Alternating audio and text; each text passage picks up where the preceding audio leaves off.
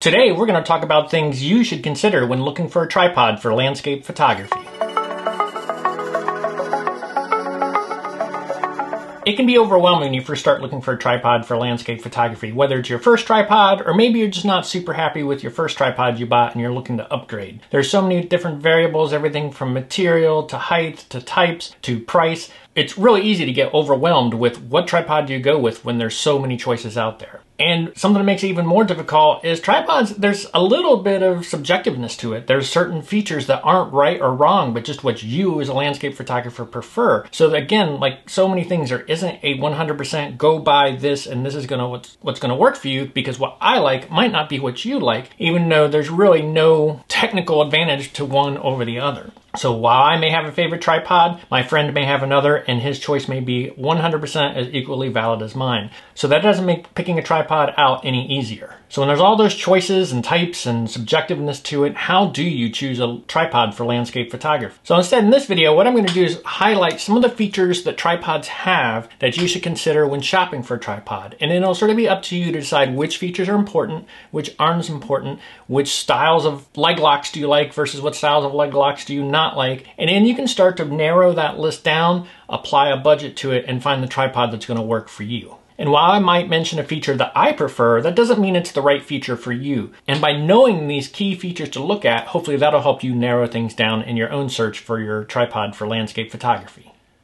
So first up is the size of the tripod. And when I talk about size of tripod, I sort of have two things in mind. One, how high can the tripod go?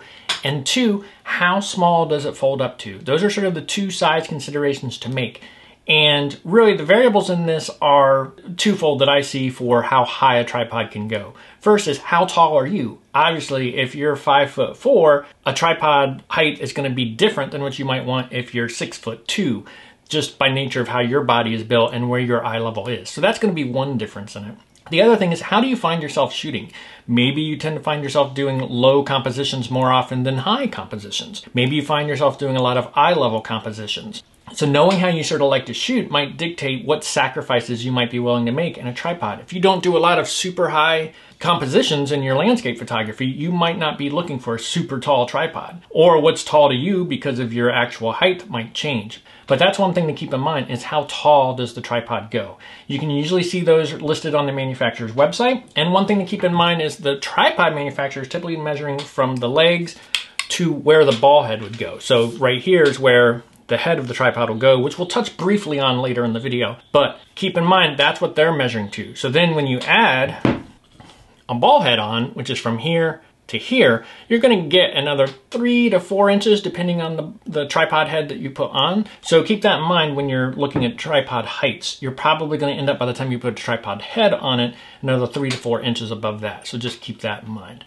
So tripod height is a big thing to consider when picking out a tripod. The other element to consider is, how small does it pack up? And this plays a big role in portability and how you're going to carry it on your bag. So for example, this tripod, I specifically bought a little more travel on mine, and the tripod collapses down fairly small, not too big, so it can actually fit on the side of my pack fairly nicely and makes it nice for travel. Or if I'm on tight trails with woods and branches and things like that, this will tend to catch a little less because it's not sticking so high up above the backpack, the camera bag.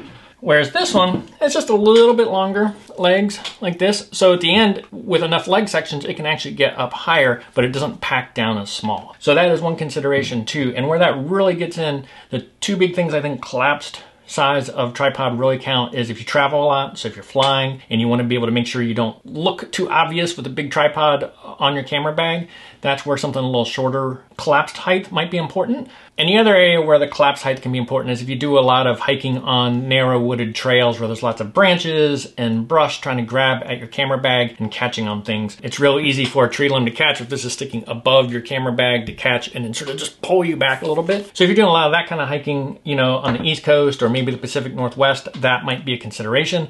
Whereas if you're in the desert Southwest, where there's a lot of desert and less brush, less trees, that might not be as important consideration. So those are the two things I would consider with size. How tall does the tripod go, and how small does it collapse? And depending on what you're looking for, how you frame your compositions, how much travel, how much portability is important to you will help influence which of those size ranges you should be looking at as you look to select a tripod.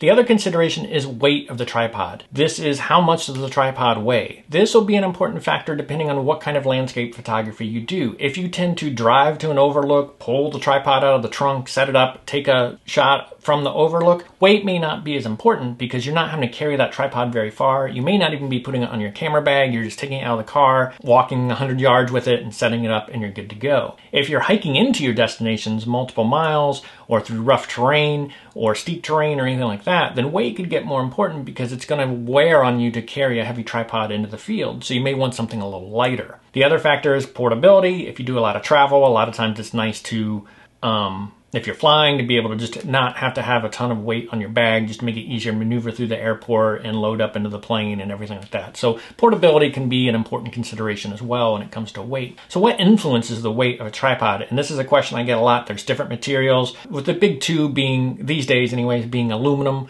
or carbon fiber. So carbon fiber is going to be a little lighter than aluminum tripod, and aluminum tripod is going to be a little heavier. So right here we've got an aluminum tripod. It's got some heft to it.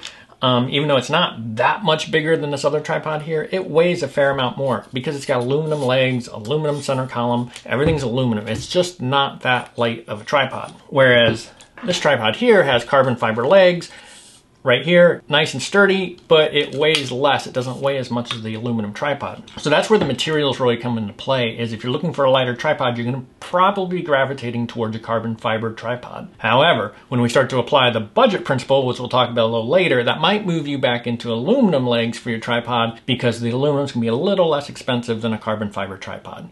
But at the end of the day, those are the two general materials these days, is aluminum and carbon fiber. Carbon fiber being a little lighter, so if you're concerned about weight, whether you're carrying it somewhere or traveling with it, carbon fiber tripods are probably going to be where you want to look as long as your budget permits.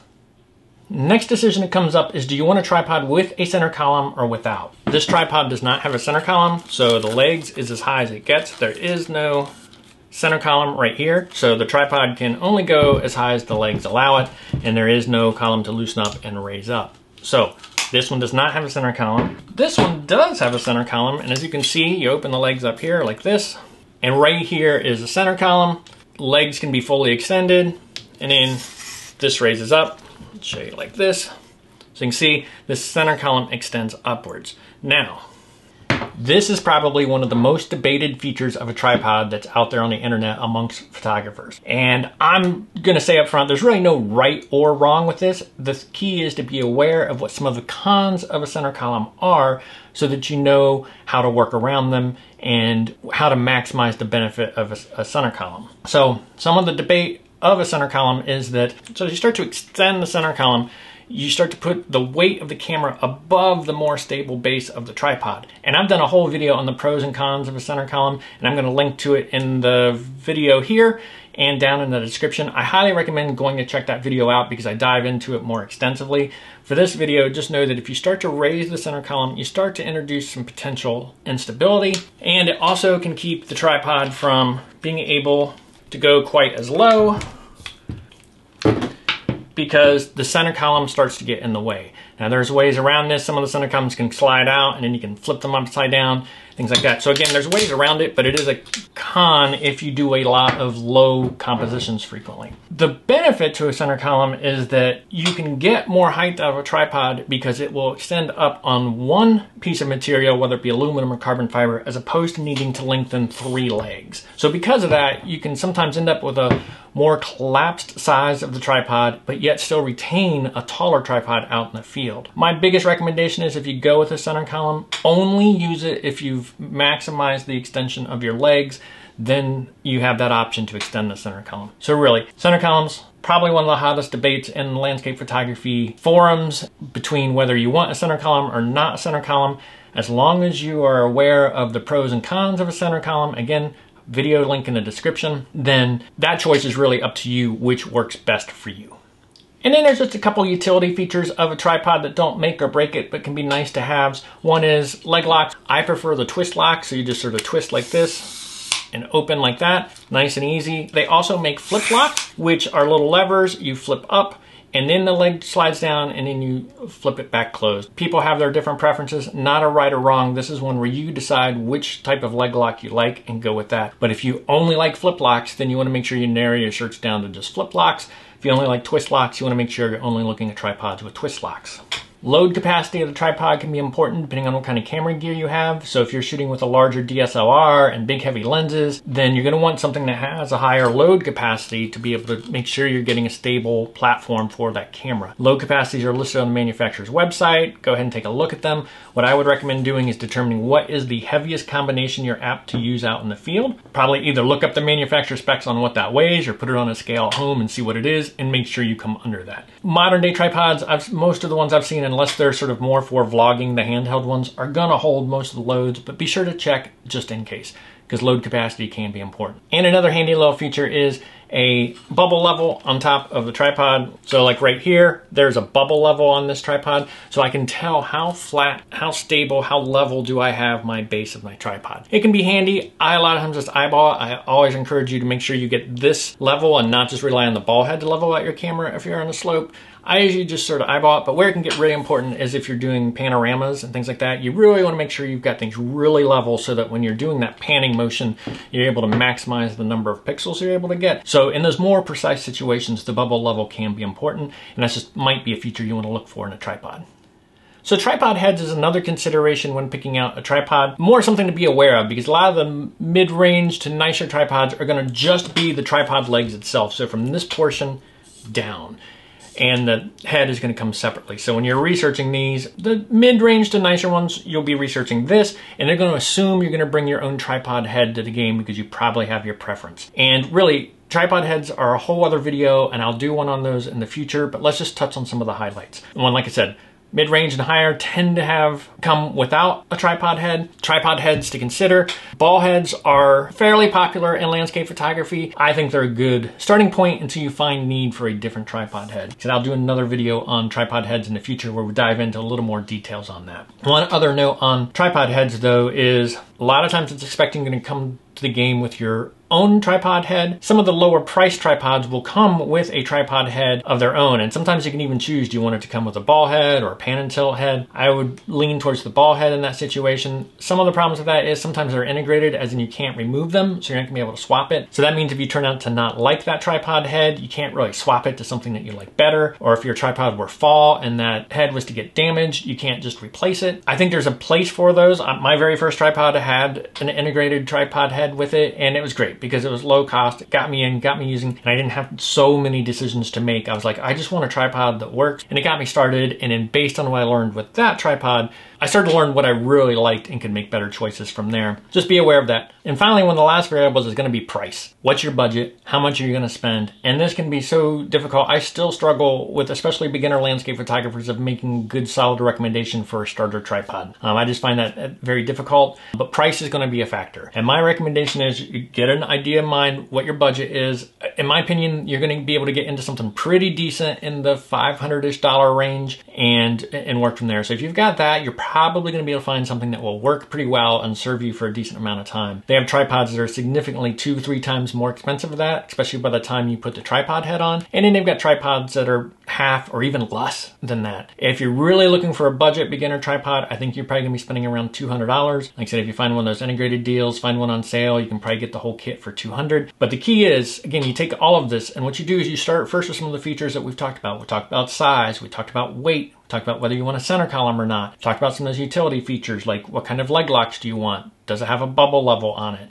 What's the load capacity? So if you take that information and start figuring out what you want and start plugging that in, you're going to come down to sort of this range of specs of what you want. And that's going to help narrow it down. Now you can apply your budget to it and figure out which tripod is going to work for your budget and meet your needs. So even though you might be down in that $200 and $225 range, you should be able to shrink that list down to tripods that fit what you want and give you the most chance of success when you start out with a tripod. If you're in that mid-range to upper range, the same thing applies, just you're going to probably get a better fit and finish, probably better durability, probably a better warranty, certain upgraded features, features, like the leg locks are going to be aluminum instead of having a rubber coating over them or a rubber band around them, which can come loose and make it hard to tighten things up. You know, there is an element of you get what you pay for, but I think once you're around that $500 to $600 range, you're in a pretty good space to start looking. You don't necessarily need the $1,200 tripods. I've been real happy with some of my mid-range ones. But again, if you're a beginner, you're starting out, you're not 100% sure you're going to stick with this, but you want to give it a fair shot, I think if you start looking in that $200 range, you'll be okay. I'm very wary of the dirt cheap tripods as you'll find, you know, on Amazon or something like that, because they're just rickety. And the whole key to having a tripod is for it to be a stable base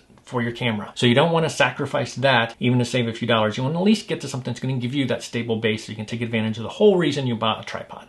So those are the features to go look for. There isn't really a right, wrong answer at many of those little features that I talked about. Some of it's just doing a little bit of your own research, knowing that those features exist, and then determining how your landscape photography works to see which tripod fits the best. As you start to figure out those features, make your list, start looking at tripod brands that have those features, and then start applying your budget to that list of tripods to help narrow it down even further. If you apply those steps, you should be able to get yourself to a pretty decent tripod for your budget, meeting the features that you want to have, and help hopefully simplify that whole looking at the tripod section at a camera store or a website and getting overwhelmed with all the choices and options. Should help narrow it down, and those key features will help get you started successfully.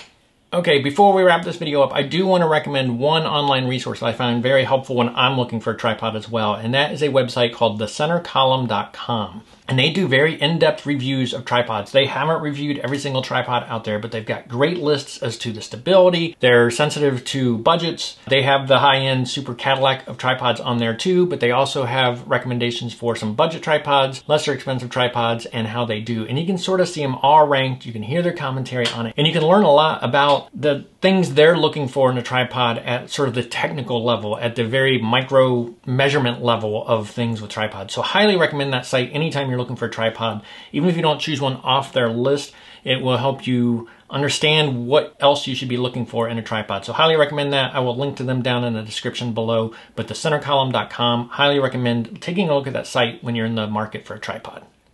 So hopefully you found some of this information helpful, get you started on picking out your tripod or upgrading your tripod for your landscape photography. If you did, please hit that like button. And if you want to see future landscape photography content from me, including tips, tricks, behind the scenes, mini gear reviews, be sure to hit that subscribe button so you don't miss any landscape photography content from me in the future. And thank you for watching.